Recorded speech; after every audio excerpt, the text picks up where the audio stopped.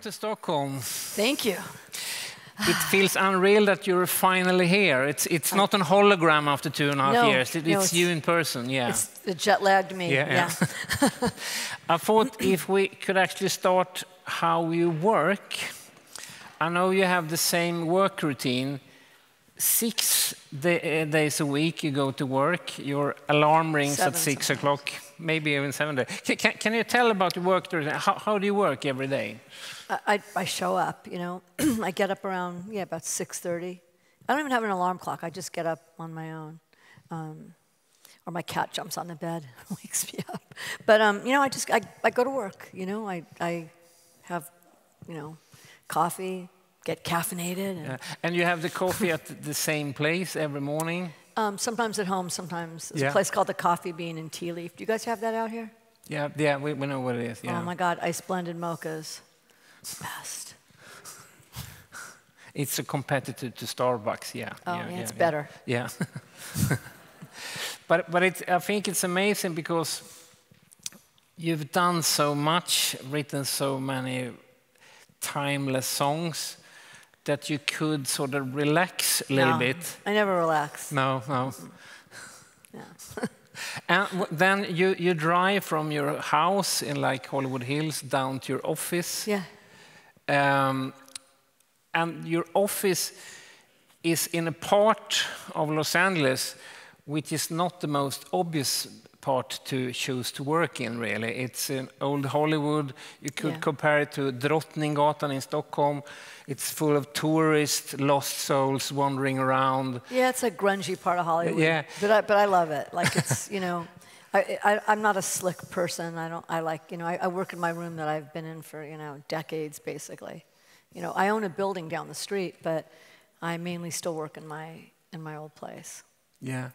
And what happens each morning when you enter that workspace? What do you do then? I go to work. It's hard to explain. I just sit down and work. Yeah. I guess it's easy to explain. It's hard to explain how it happens or whatever. I just, I always say that my process is showing up, which it is. Yeah. Do you have like an idea to start with, or do you sit at the piano? Or it depends on what day it is. I could be starting something, or I could be working on something I started. I have a guitar in my hotel room here. This morning I was working on something, so that was working on already. It just depends on the day. I'm always working on something, though. Benny Andersson of ABBA told me he just goes also to the office every day and just plays piano for 2 hours. Yeah. And then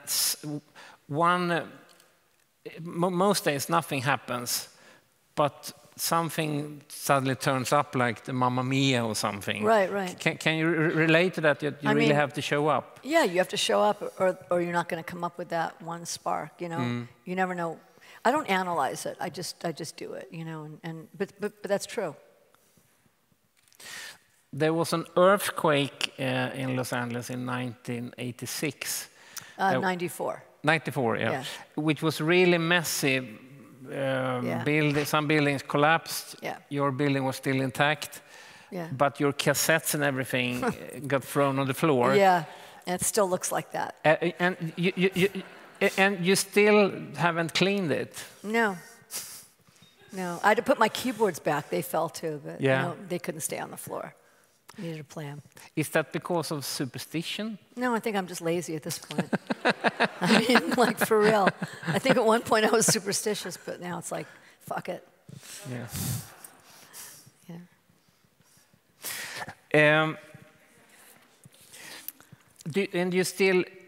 You have these work hours and you still record, you have a cassette tape, very nice badge here. I use it to record my songs, but to record demos and records, I don't use those. I just use I have my Walkman. I've just been using it forever, so I still use it. And why do you choose the Walkman when there are endless digital possibilities? Because it's there. I just had never. I mean, I use my phone too. So but I only know how to use the visual part of my phone. So, When you have like a song starts getting like a song, what happens then? Who do you call people? Are you interested in this? Or how does a song go from your work desk to an artist? I mean, I just, I write a lot of songs, so sometimes I just put them away, and until the right artist comes along, or I could write something and I just think it's right for somebody and I'll reach out to them. Or like I have a song called Only Love Can Hurt like this that I wrote, and I had no idea who could do it, and then I heard Paloma Faith. I was like, oh, there's the voice for that song. And, she didn't want to, at first she didn't want to hear it. She goes, I write my own songs, And I met with her, and I played it. I go, just, have an open mind. I'll play it on the phone, when you get it back home. She's from the UK. And I called her. She didn't want to hear. She just didn't. I go, just listen to it. And then she hung up on me and emailed me that I'm on my way to LA right now to record it. It's the best song I ever heard. So that was one example. Yeah. And it has this weird resurgence on TikTok right now, like almost 500,000 videos really? On there. Yeah. I don't know how that stuff. I really don't understand how that shit works, to be honest. But I'm glad it does. Yeah. When one listens closely to your songs, listen to like 20 Diane Warren songs in a row, you realize there's so many different genres you work in, but one thing is in common. You also are not only a brilliant songwriter, you're also a great storyteller. You're always telling stories with your songs. Thank you. Is that important to you? Do you think of songs as stories? I just write them, and hope that they connect, and hope that people can, create their own stories with them too. Hollywood has definitely noticed this quality in your songs. You have written songs for more than 100 Hollywood movies. Yeah, I do a lot of stuff for movies. I just lost my 13th Oscar, so, and I made history. So, so I think. Thank you, thank you. I'm now the biggest female loser in the entire history of the Academy Awards. 94 years, I am. The biggest female one, there's only 2 guys ahead of me. Yeah. So I think that's kind of cool. We can always see on TV in Sweden every year, and there comes Diane Warren, and then you don't win. But I mean, it's okay. You know what? Being nominated really is a big win, because there's only 5 songs chosen. For the Oscars, there's hundreds of movies and hundreds of songs. Unlike the Grammys. The Grammys have so many song categories. But so that's a win. Yeah. How does that process work? Do you get like a pitch? Someone calling you says like, we have a legal drama and we need a love song, or how does that process go? I mean, people reach out to me, and I either read a script, or I watch the movie, just see where, it's basically what I want to see in that, what I want to hear in that movie. So I just, it's like I have a subconscious computer in my brain. After I see it or read it, that I just figure out where to go with it. So. And you did actually study movies way back in school? No, I didn't really study movies. My dad said he'd support me if I went to college, so I took, all kinds of history of movies and stuff, just so I wouldn't have to do anything except sit in the back of class and work on my songs. So somehow it kind of, by osmosis, I think by watching all these movies, I don't know. But I didn't really study movies per se, but I watched a lot of them because it was a great way to go to school and not do shit. And have my dad support me. And that's how you make a living. Yeah. But I was doing shit. I mean, I just wasn't doing anything in school.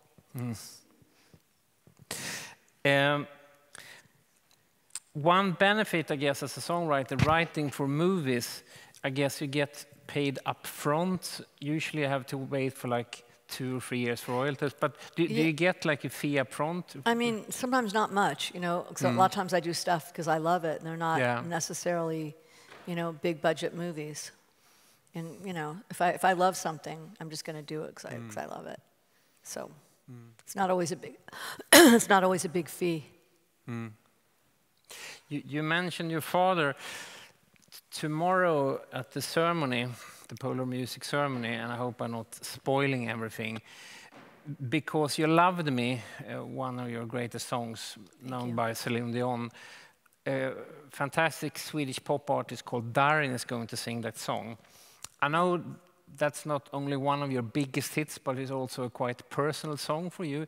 Can you tell the story about that song? Yeah, I mean, I wrote it for the movie Up Close and Personal. And I also, my dad really believed in me and my music. And so it was a chance to thank him in that song. So at the same time, I was writing it, you know, to be for that movie and the ending of that movie.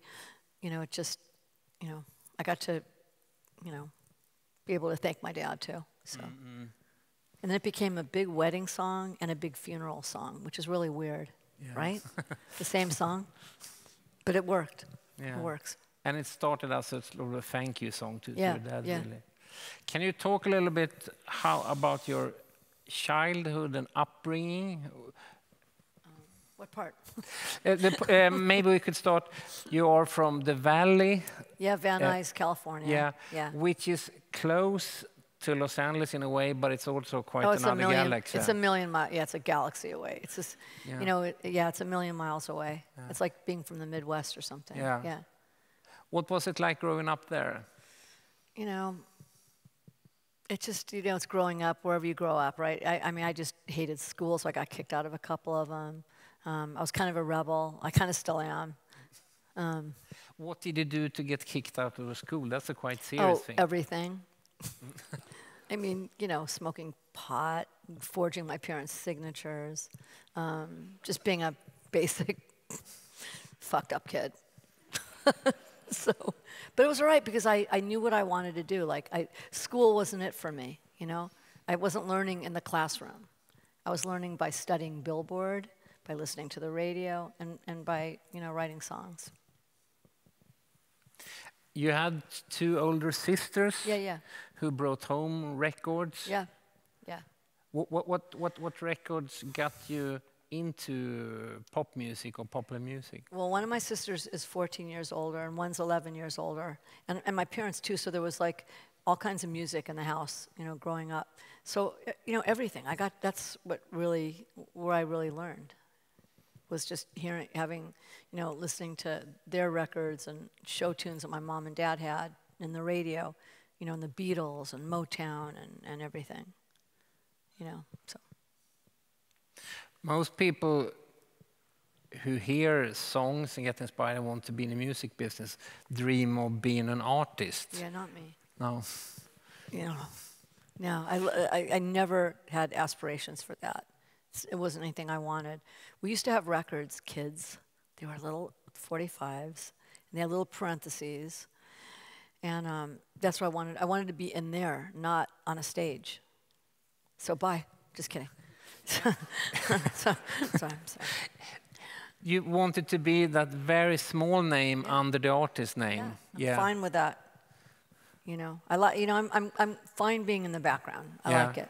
Yeah. I remember you told me when we met in Los Angeles like 2.5 years ago. You even remember one of those records. I think it was underneath the small names were Goffin King. Yeah, it was. Was it Up on the Roof? Yeah. Yeah, my sister had the record. I saw that. I want to be in there.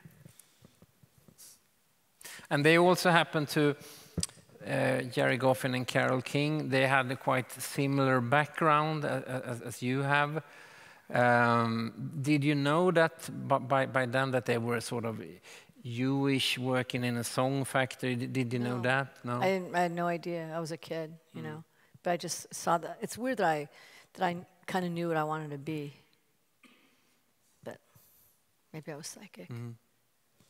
You are the one of the few people I met who actually saw the Beatles. Twice. The benefits of having an older sister. Yeah. You know. Yeah, at Hollywood Bowl and Dodger Stadium. Yeah. I saw them both places. And then last year, was it last year or the year before, you know, Paul McCartney and Ringo sang on a song of mine. you know, with some pretty big guest stars, but you know, like Chris, I think it was Chris Stapleton and Sheryl Crow and Lenny Kravitz. A song called "Here's to the Nights." All I know is I have 2 Beatles on my song, and it's still like, what? There's never anything that's going to be cooler than that. Your father, you were not interested in school. You were just trying to write songs, and one part of that must have been irritated by you, but also supportive. Your father bought like a garden shed, is that true? Where you work? A shed for the backyard. Because one thing I do is when I'm writing, I play stuff over and over and over. Yeah. You know, and it was like, I think it was driving my parents crazy. So they bought, you know, my dad bought this shed. I had a little heater in it if it got cold. I was pretty happy there. You know, I had my guitar. That was cool. Do you remember the first songs you wrote in that shed that actually became songs recorded by an artist? No, none of those songs. I was, you know, I don't think anybody would ever record them. I don't remember them. So. Have you seen the movie Licorice Pizza, Paul Thomas Anderson? Yeah. Yeah. Which was one of the Oscar... There was no licorice pizza in there, which drove me crazy. But it's a brilliant about the valley, what it's like, this sort of suburban quality of it. Yeah. Do you think that being from the valley, sort of dreaming of Los Angeles, has that influenced your songwriting? I don't know. I mean, I don't know if it influenced my songwriting. It was just some, you know, I had to get out of the valley to, you know, I mean, not have to get, I don't even know what I'm saying, but I had to, you know, I aspired to a dream. So wherever you're from, it doesn't matter if you're from the valley or from Stockholm, wherever you're from, you know, you have a dream and you have to chase it. So. And exactly that is quite true of quite a lot of your songs. You really capture that. One of your biggest songs is Cher. You've written a lot of songs to Cher, maybe like over 20? Something like 20, yeah. Yeah. I've done a lot of songs for Cher. And if I could turn back time, Yeah. which is now like the iconic Cher song, Yeah. with the video on the battleship. She still fits into that outfit. Do you believe that? Yeah. And she just turned 76. I mean, Yeah. Cheryl, she says that at the end of the world there'll be Cher and the cockroaches, and my money will be on Cher. She will outlive the cockroaches and have another comeback. No. But it's quite funny. And have a farewell tour in the year 3000. Whatever. When we did interview her for this, it was part of the movie we just saw.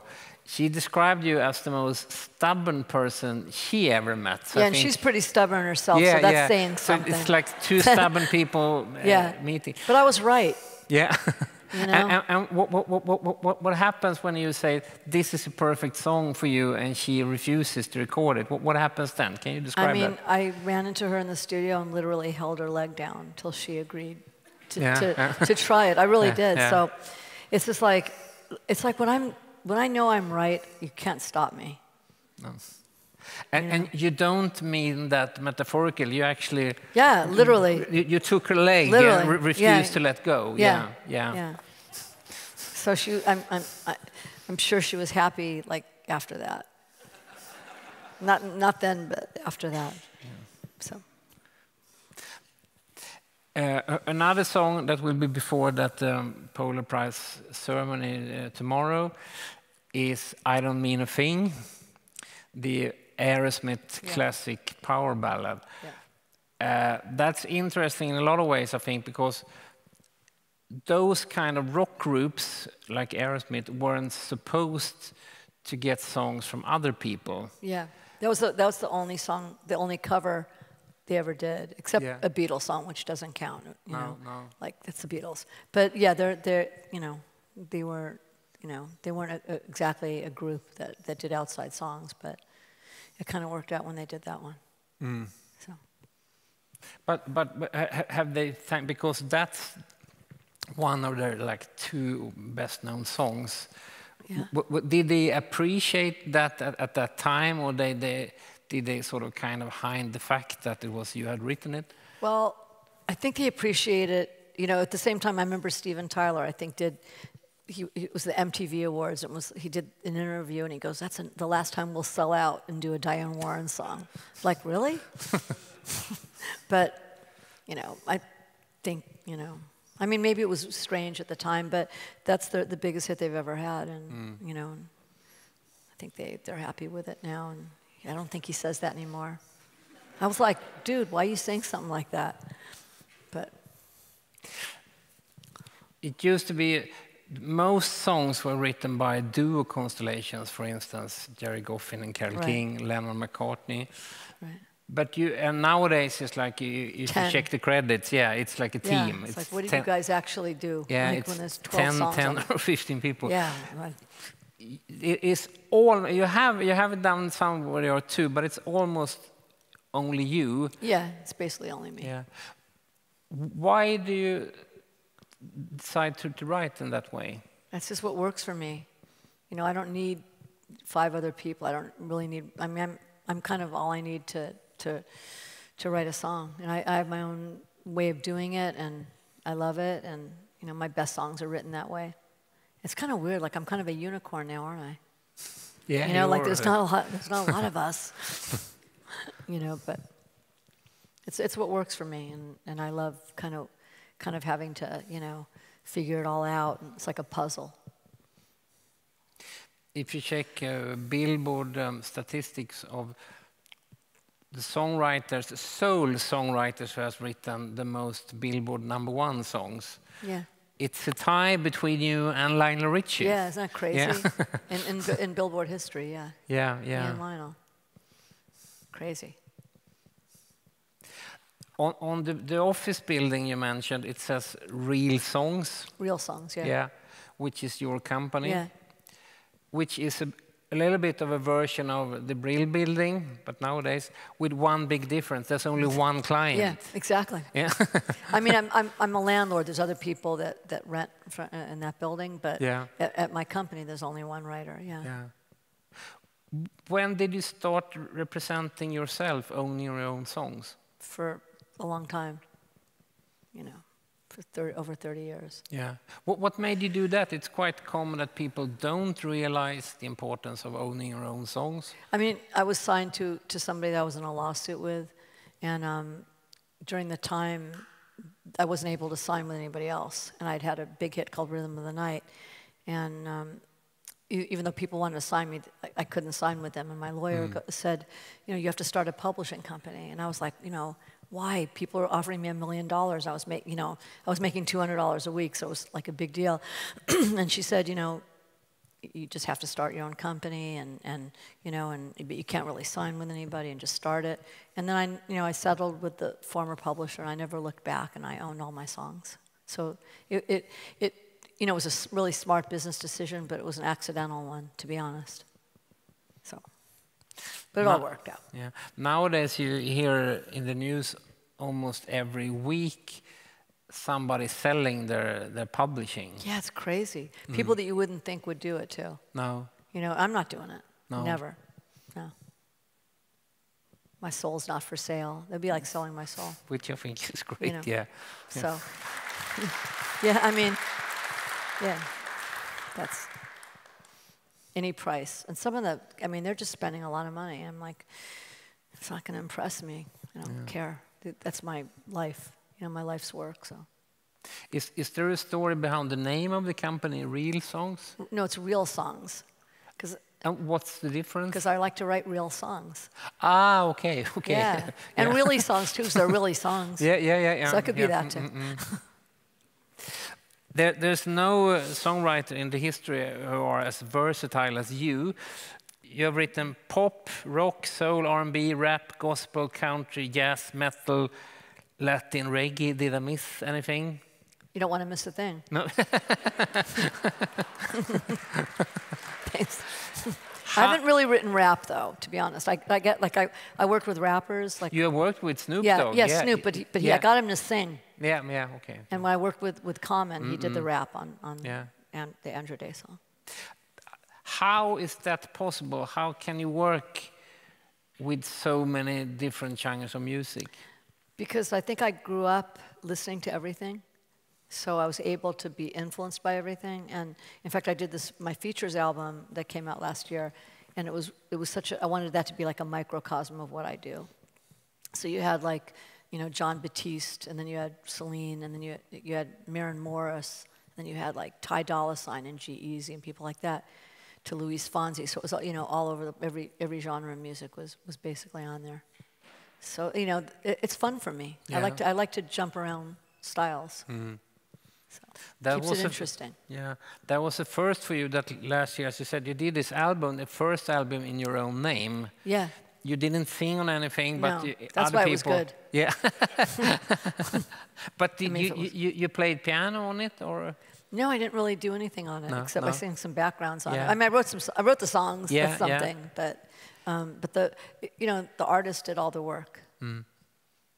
But what made you So- decide to do that after all these years? Finally, there actually is an Diane Warren album. Because I just saw like all these DJs doing stuff like that, and I thought, you know, why can't I curate a record, you know, of my songs with just and put a bunch of artists that I really like on there, and a bunch of different kinds of songs. So that's what I did.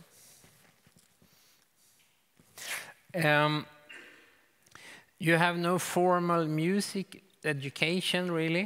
No, not really. You know. What's the best thing and the worst thing about not having a music I mean, education? I think what's good, you know, I took one little theory class, but you know, I don't know what I learned. I have ADHD. Is that it? What? So I can't even say them. I think it's, you know, I think that if I was so educated, I would think you can't do that, and I don't know enough to know you can't do that. So I'll do shit that's weird, but I like it. Does that answer your question? In a way, Right. how would you define weird? Maybe it's weird that maybe you have a chord that's not supposed to be there. Do you mean that? Yeah, like I remember writing "Blame It on the Rain," the Milli Vanilli song, and my hand slipped, and I went up a half step in the middle of the verse, which was really weird, but I really liked it. And I remember my guitar player coming in, we were demoing up the song, he goes, "You can't do that. You know, that doesn't make any sense." I go, "But yeah, it fucking makes sense to me." You know, and so like, I don't know, I just kind of go with what I like and what I feel. I don't like to analyze stuff. It's, you know, I just go with what I like. Which is similar in a way to Beatles and also ABBA. The song sounds simple, but when people write down the chords, it's very odd chords, strange chords. Singers sometimes hate me sometimes. They go, "God, it sounded so easy." And then once they're in the studio, it's really, they're not, my songs aren't as simple as they sound. The phrasings are weird, you know, sometimes they don't make sense, but they do. Maybe that's the secret of being able to write a song that sounds good the first time, but it is also so complex you can actually listen to it 100 times without getting bored. It keeps it interesting, maybe. Yeah. What do you think defines a good pop song? What defines a good pop song? It sounds great. The melody works with the lyrics. I don't know. I know what defines it for me when I hear it, you know, but words and music that belong together that can't live without each other. Does that make any sense? It does in your case. Maybe we talked about the Oscar nominations. One of the criteria for being nominated as best song is not only that's a good song, the song really has to be useful for the story. Yeah, it has to work within that movie, or at the end of the movie, it has to, you know, tie it together emotionally. You know, yeah. But my best movie songs work outside of the movies as well. So I aim for that.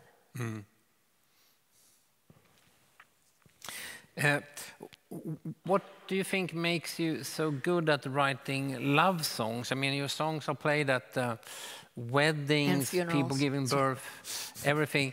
What do you think makes your songs so useful? I don't know. I don't think about it. You know, I think hopefully because they're good songs. Yeah. But you must invest in them emotionally. Yeah, I really get into them. I really try to make every song I write as great as it can be. Yeah. You know, and I'm that character when I'm writing the song. So, you know, I put a lot of work in. Yeah. So hopefully it pays off, and hopefully people like the songs. When you're not having this work routine going from your house to this very simple studio, you have like a house in Malibu, I understand, which is basically for keeping your animals. I have a rescue ranch because I'm an animal advocate as well. I love animals, and so I rescue a lot of farm animals there. So don't eat meat, guys, if you can help it. It's horrible. It's cruel. You know, so I do what I can to help animals.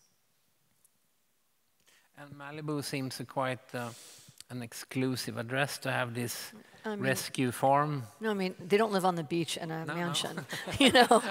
I mean, it's a ranch, you know, a functioning that was ranch. I think when I think of Malibu. I thought it you was think they're lounging on chairs, getting a tan? No.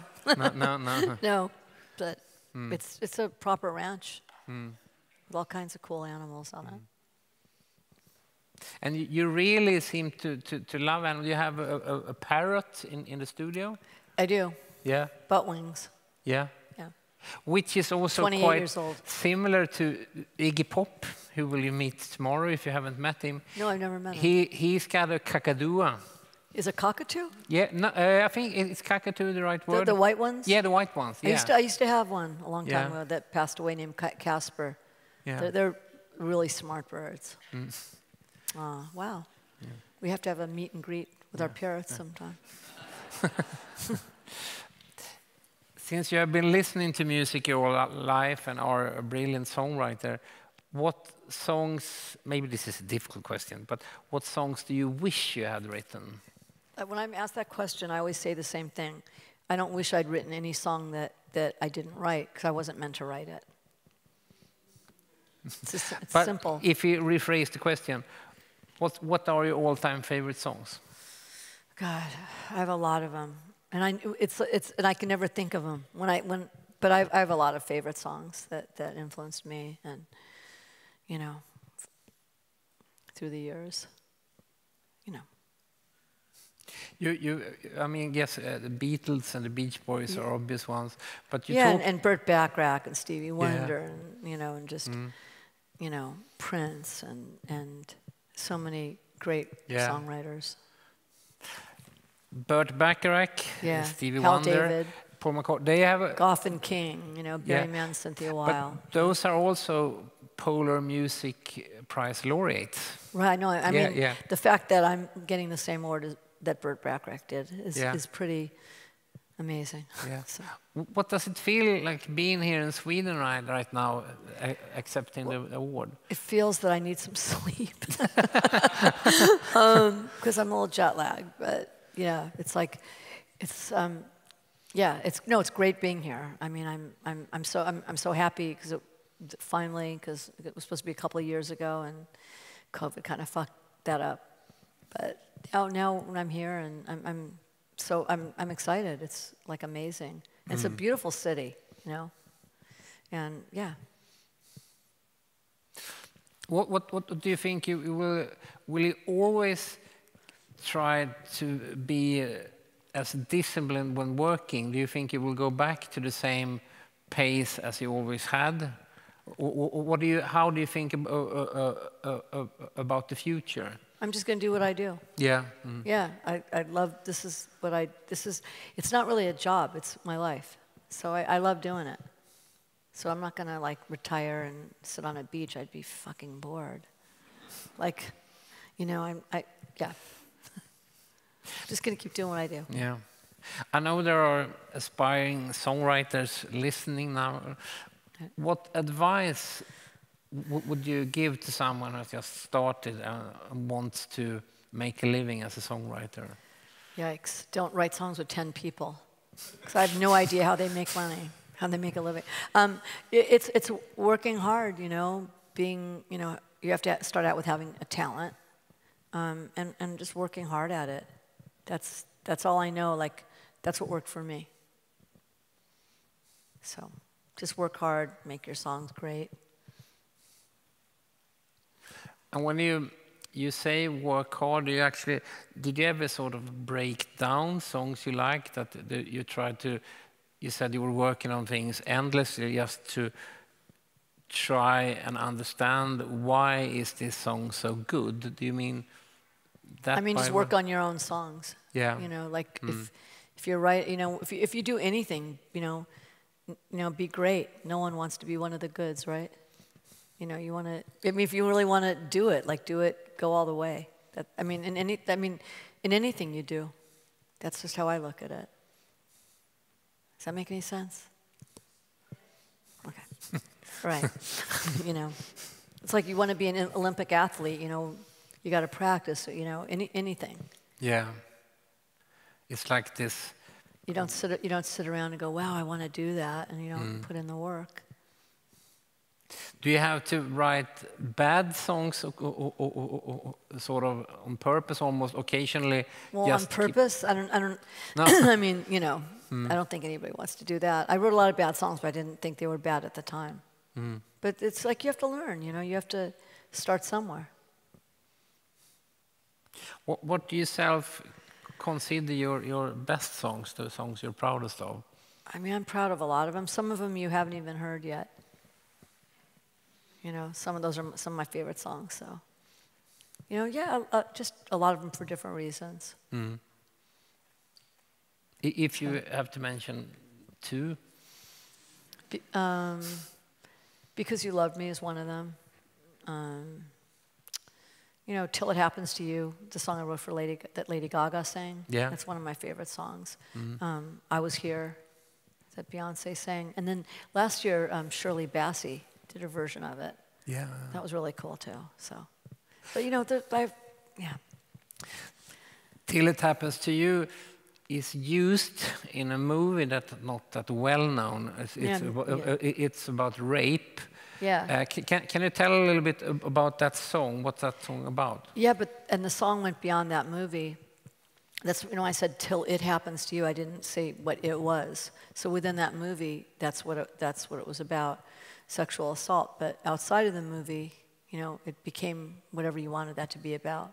Like, you know, going through something that, you know, someone's not understanding. You know, till it happens to you, you won't know how it feels, you know. So, yeah. Did that answer your question? Yeah, it's a fantastic song if you haven't heard it. Yeah. Thank you. And the Beyoncé song, can you tell about that? How was it working with her? Because she's so private, very few people are working with her. What was it like doing that song with Beyoncé?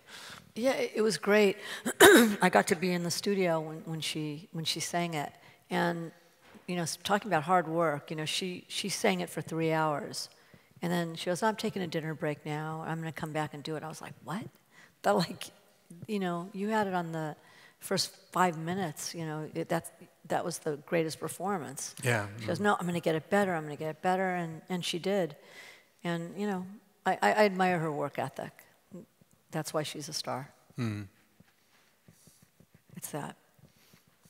And you maybe have the something. talent and the work. Yeah, it's which both. is quite good, the same way you work as well, yeah. Yeah. Yeah. Hopefully. Thank you for doing this. Thank you. We really look forward to seeing you get the award tomorrow from the Swedish King. Me too. Yeah. So a big applause for Diane Warren. Thank you. Thank you. Thank you.